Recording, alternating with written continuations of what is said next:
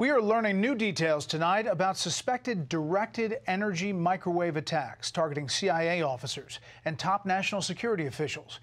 We first started hearing about them, and we told you about them here on Special Report in 2016, shortly after then President Obama opened the embassy in Havana, Cuba. National security correspondent Jennifer Griffin at the Pentagon has the latest tonight about a suspected attack here at home.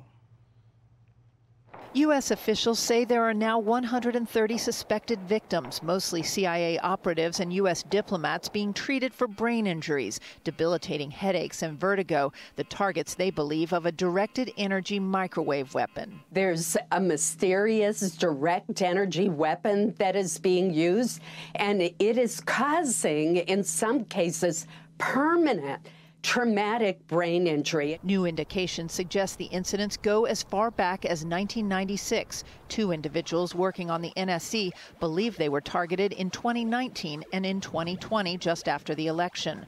One was near the White House and one was walking her dog. The Russians have been working on mobile microwave weapons for years. We have to get more information, and we got to tell the public what's going on. The U.S. Air Force and tech firm Epirus have developed a mobile high-energy microwave weapon to bring down drones. Epirus is also working on a miniature variant of the weapon that can be easily transported on a pickup truck. This is the type of technology that might be targeting American diplomats. Russia certainly has the means and the motive to conduct these attacks. I mean, there's some evidence out there that certainly points to Vladimir Putin, the KGB operative in the Kremlin, being responsible. The only victim so far to come forward, former CIA head of the Europe desk, Mark Polymeropoulos, was targeted while visiting Moscow 4 years ago and forced to retire. It's pretty insidious because it also doesn't leave any kind of, open scars or wounds. Mark lobbied for treatment at Walter Reed's National Center for the Intrepid.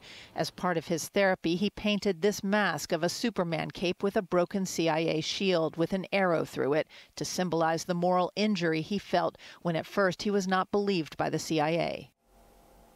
The CIA is now taking the issue seriously, but without the actual weapon, U.S. officials don't know who to blame and how to stop these alleged attacks. Brett?